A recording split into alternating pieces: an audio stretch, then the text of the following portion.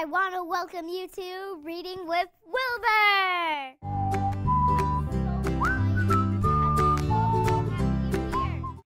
One, two, three, four. Wilbur, Wilbur, where is he? I don't see him. Can you help me? Touch your head and touch your toes. Where is Wilbur? Do you know? Touch your knees and touch your nose. Where is Wilbur? Do you know? Wilbur is so very kind. Wilbur is a friend of mine. Wilbur, Wilbur, come out and play. You can hide another day.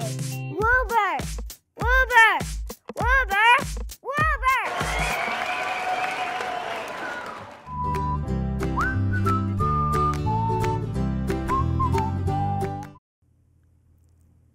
Hi, boys and girls. This is Marshall the Monkey with another great Wilbur story. This one is Wilbur Plays an Instrument. Wilbur wasn't sure where to look. There was so much to see and hear. Boys and girls from high school brought cases and made instruments appear. There were big ones, there were small ones, and all sizes in between. Wilbur asked about a round one that was called a tambourine. Some instruments they blew in, others they hit with a long stick. Some were played quite slowly, and others were played quick. Some were shiny metal, and some were deep dark wood. Wilbur wanted to play them all, as if a little wombat could. The band director had them quiet down, and then each played one by one. They heard the smallest piccolo, and they heard a great big drum. The trombone had a sliding thing that made the notes change tune. Wilbur saw a big long tube that they called a bassoon. There was a huge brass tuba that played notes loud and low. There was a tiny little saxophone that played as high as it could go. Wilbur listened to the sounds the instruments could make. But then there was some rumbling, and the place began to shake. A drummer played the timpani, which sounds like thunder in a storm. Everyone was happy as they watched them all perform. But Wilbur had a worried look as he watched instruments go by. His arms too short and nose too long to give an instrument a try. The band director had a thought. I know what I will do. I'll be right back. Just sit tight next to Pete the kangaroo.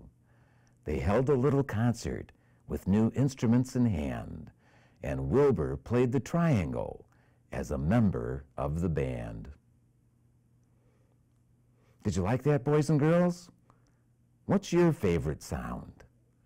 Have you ever played an instrument? If you played an instrument, what instrument would you like to play? Talk to mom or dad or brother or sister or your friends.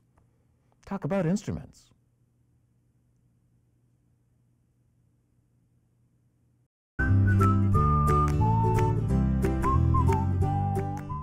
Hi, boys and girls. This is Bill from Science Alive.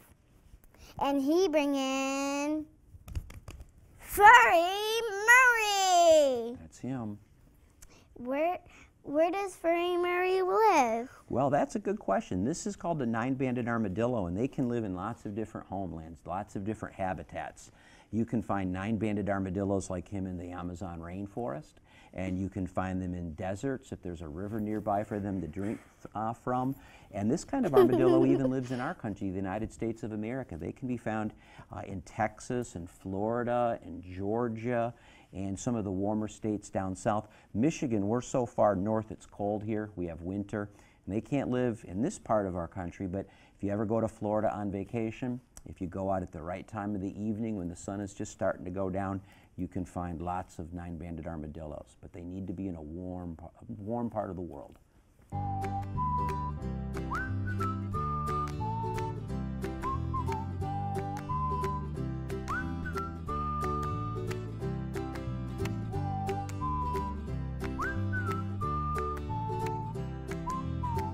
If you want to learn more about Reading with Wilbur, check out our website.